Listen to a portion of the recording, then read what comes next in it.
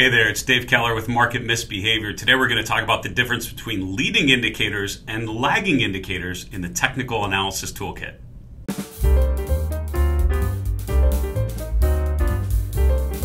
So I find when people are just getting started with technical analysis, they tend to think of the technical toolkit pretty simplistically, right? They seem sort of like a homogeneous set of tools. They're all kind of similar, different ways of analyzing price, and then you've got lines, you've got indicators below the chart, and they're all kind of telling you similar things, right? Not really. And the more you learn about technical analysis, you'll find it's actually quite a diverse set of tools. And I find bucketing them into two major categories is pretty helpful at the beginning: leading indicators versus lagging indicators. Now, to be honest with you, the essence of technical analysis, there are some similarities with those different indicators. At the end of the day, you're analyzing price and volume data, and based on the patterns that you're seeing, you're anticipating what might come next. Now, before you think that's just a technical analysis thing, I would argue most financial analysis, if not all of it, is based on a similar premise.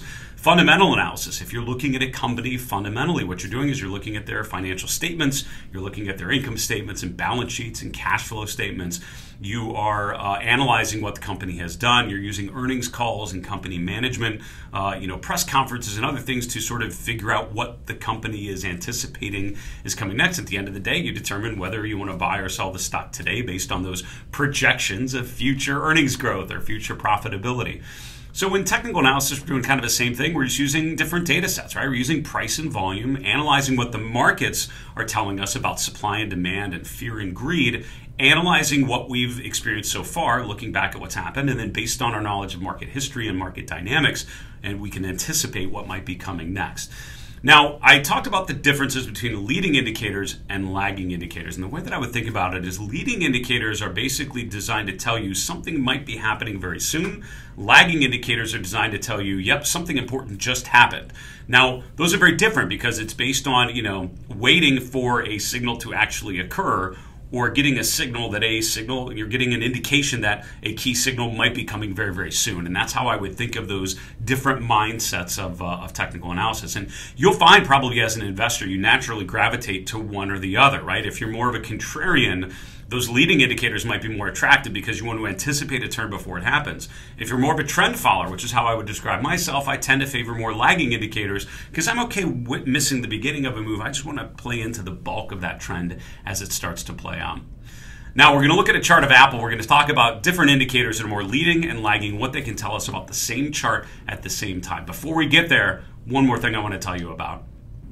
Today's video is brought to you by Seeking Alpha. I'm a big fan of places that allow you to better understand the market environment. I think seekingalpha.com is certainly one of those. When you go to the website, I would check out the stock screener, particularly because it allows you to use Seeking Alpha's proprietary quant model. In my experience working with institutional investors, we always had what's called an alpha model, or a quantitative model, which really modeled the characteristics of strong companies, demonstrating strong growth prospects and strong price momentum. Seeking Alpha does a really good job of taking that institutional level quantitative capability and putting it in the hands of individual investors. If you go to marketmisbehavior.com/seeking alpha, or just click on the link in the description below, you can go right to a special offer. If you use the link, you get $50 off your first year and also get a 7-day free trial to check everything out. So go to marketmisbehavior.com/seeking alpha. Now back to the video. All right, so here's the chart of Apple. We're looking at the last 2 years of data. Before we get to the indicators, as a reminder, we'd really appreciate it if you'd like the video. Go ahead and subscribe to our Market Misbehavior channel if you haven't already. It would be great to have you along on your investment journey. I hope I give you some things to think about as you evolve your investment process. So looking at the chart of Apple, let's talk about two different types of indicators. First, leading indicators. What are the types of indicators that help you anticipate that a turn may be coming or that something might be coming?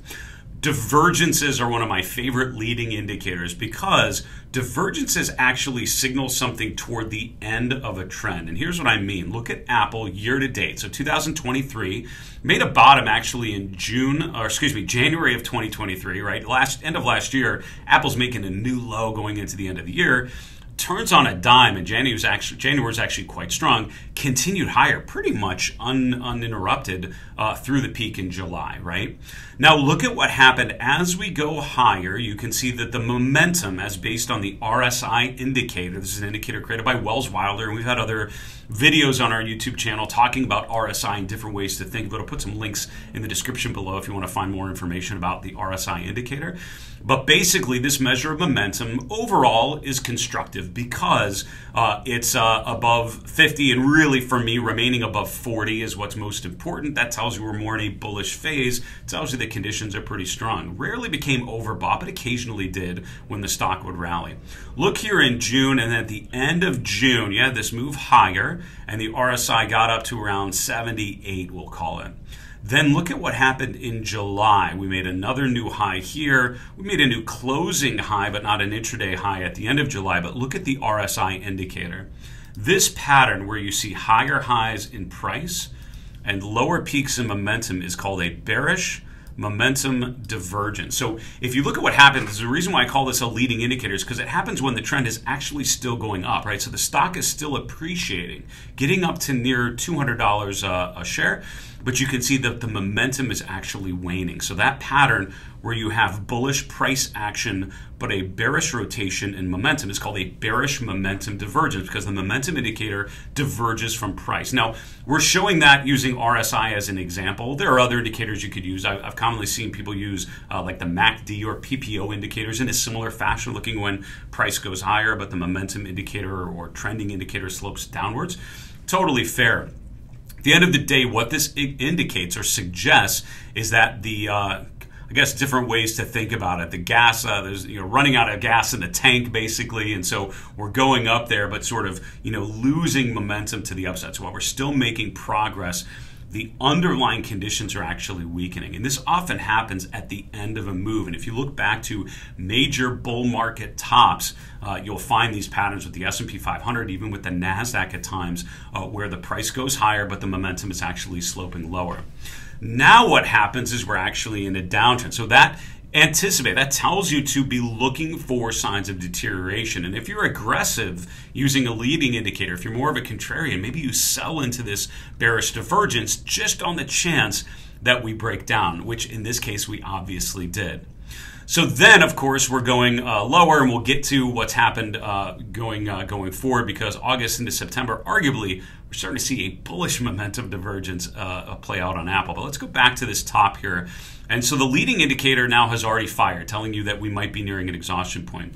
What do lagging indicators tell us? Well, lagging indicators aren't designed to signal any sort of selling indication at the top, right? It's designed to wait until the market's actually rotated. So what did we learn in August, September that told us that the uptrend was now no longer done or no longer going? It was now completed, and that we were now in a downtrend. This is where I go back to Charles Dow's original Dow theory from the early 1900s, where he talked about an uptrend being a pattern of higher highs and higher lows, a downtrend being a pattern of lower highs and lower lows, right? So through this pattern, look at this consistent pattern of higher highs, this consistent pattern of higher lows. Now look what happened in August, September, October. We see a pattern of lower highs. We see a pattern of lower lows. So a number of things happened from this point, June, July, into August and September, that told you things were different, what I would call a change of character. Look at this rally in August and how the RSI stalled out around 60. This subsequent rally here in mid-October, the RSI has neglected to get above 60 as well. In a bearish phase, the entire momentum indicator tends to slope downward. So after you get that divergence, the leading indicator, the indicator often sags down into that bearish range. You'll become oversold when you sell off. You won't get above 60 on a rally. And that's kind of where we find ourselves now. Look at how the price was above an upward sloping 50-day moving average this entire time. Now it's down below a 50-day moving average. It gapped below it. We had a couple times where we've tried to get above this 50-day moving average, but until we can get back above there, it tells you that the trend is still downward. So just simply looking at the slope of the 50-day moving average tells you a rotation from an accumulation phase, really February through August, to more of a distribution phase in August, September, and now into October. So things like the slope of the moving average, breaking the 50-day moving average, the RSI and what phase it's in, and the whole indicator going lower, just the simple exercise of looking at highs and lows and how we're now making lower highs. Those kind of indicators will often tell you, those are lagging indicators telling you something has happened. You can also just use trendline analysis. Trend lines are one of the most commonly used lagging indicators, right? You just draw some trend line. It's hard. I mean, Apple's kind of a weird one because the rally had a significant pace, then it kind of broke it here. But even if you draw subsequent trend lines sort of capturing some of these secondary moves in the price, however you draw the trend lines, we've probably broken it by now, right? So the other thing you can do is during an uptrend, draw trend lines that track the low prices, and we start to break those trend line levels, and we start to break moving averages. That suggests that the uptrend is no longer in play, and now we're in a downtrend. So that's sort of what has happened, and that's how you could use a leading indicator like divergences and lagging indicators like moving averages, trend lines, highs and lows, or Dow theory as we call it, to sort of recognize the shifts in momentum. What are we seeing now? I would argue that the overall trend, sorry, I got the trend lines away here. The overall trend is still bearish, what I call the primary trend. Now, this is sort of a debated topic, right? What does it mean to call the primary trend? Some strategists and some authors have said that the primary trend has a particular time frame. For me, when I use the phrase primary trend, I'm talking about the main trend that you are trying to analyze based on your time frame. For me, that's usually like 1 to 2 months, 1 to 3 months maybe on average. For you, it might be 1 to 3 hours or 1 to 3 years, right? So the primary trend, in my opinion, for you as an investor is that time frame where you are trying to win this game, right? Where you're trying to apply this toolkit. But then we have a shorter term, what I call a tactical time frame, and a longer term, more of a secular time frame that probably plays that relates to the time frame that you're working with. But the primary trend is that main time frame. For me, the primary trend has rotated. The primary trend has rotated from an uptrend for first half of 2023 to now a downtrend, and I can define that by the fact that the 50-day moving average is sloping downwards. We have lower highs and lower lows. The momentum is in the bearish range. What would it take to signal a change of character back to a bullish phase?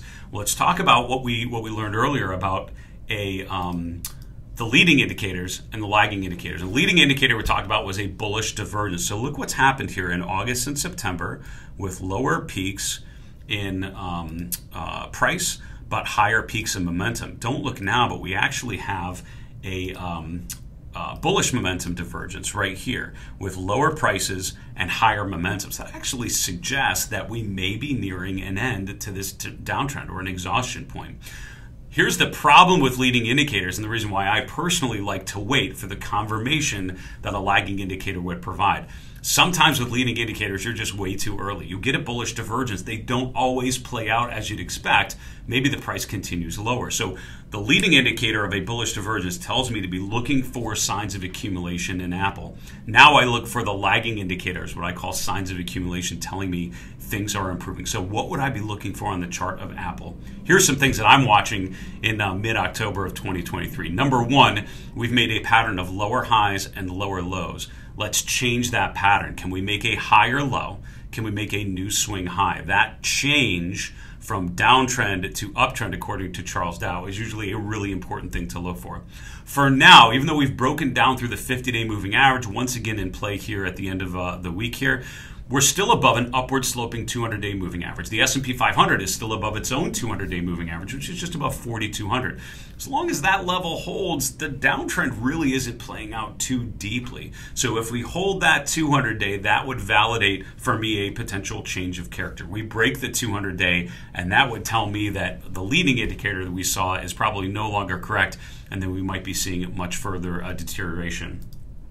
You can also use things like Fibonacci retracements and just simply taking the low from January of 2023, the high from July of 2023, and then looking at where these different levels are. You'll note right here that the 38.2% retracement, so basically retracing 38.2% of the way back down to the low from earlier this year, gives us a support level just below 170.